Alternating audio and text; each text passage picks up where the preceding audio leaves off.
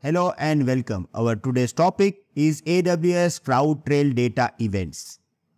If you have your S3 bucket and if you go to the S3 bucket over here, in this particular bucket properties, here you will get this particular option, AWS CloudTrail Data Events.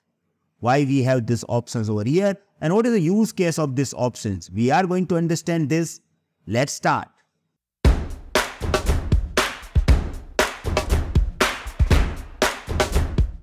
First of all, I am going to start with the introduction of AWS CloudTrail Data Events for S3. CloudTrail Data Events provide detailed log of all the action performed on object within your S3 bucket. It is kind of auditing. What is happening with your bucket? Who is creating objects inside the bucket? Who is accessing all these objects? You are going to get all these detailed log about your S3 bucket through the CloudTrail Data Events. This includes the actions like get object, someone is downloading the object from your bucket, uploading the object, deleting the object, you will get detailed information about it. This granularity allows you to see exactly who accessed which object, when and from where. Now, this is the main use case of the CloudTrail Data Events.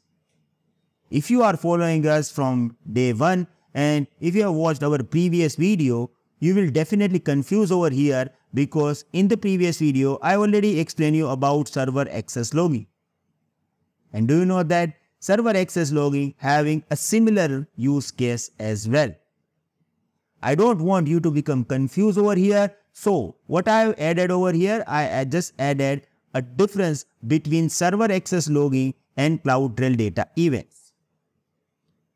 After reading all this, after watching this particular differences, there will be no confusion and you can easily answer questions in the exam as well. So let's complete this. Here I just added 5 differences between server access logging and CloudTrail Data Events. Although there are many differences, but I thought like, okay, just add all this, which is actually, confusing. So let's understand this. The first thing we have is a primary focus, why AWS having this server access logging and why they have another auditing tool like CloudTrail Data Event. So the primary focus of server access logging is provide summary level log of requests made to your S3 bucket. Here the word is the most important part, summary level log. If you look at this with the CloudTrail Data Event, they are using all new tool like another existing tool known as CloudTrail. So here you are going to get detail logging, summary, detail. As you know that with the server access logging, you are getting detail about requester who access your bucket, request time, request action, response status, error codes. You are getting all this detail using server access logging. Along with this, when you are using CloudTrail Data Event, you are going to get all this detail in much more depth, and also you are going to get API codes including object level operation like get object, put object and delete. Here you will get same detail like requester, request time, request action but in depth.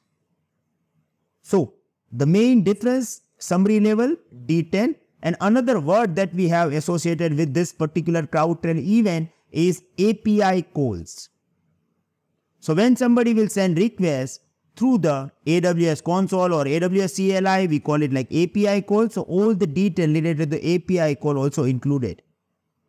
Here, if you are talking about requester, you may not get detail about the requester like ARN of the requester. Here you will get detail about Amazon resource name of the requester as well. So in-depth detail, you are going to get it from the CloudTrail Data Events. Now you may have questioned that, we are completely new. We don't know that how this particular detail looking like. So it would be easy if you can verify this. So here I have one example of log entry for put object. If somebody will create new object inside your bucket and if there is, sorry, I know that you want to watch full video, but full video is now not available on YouTube. If you want to watch full video, I want you to go to our website. when you will go to our website, you will find out our course 100 Days YouTube Challenge.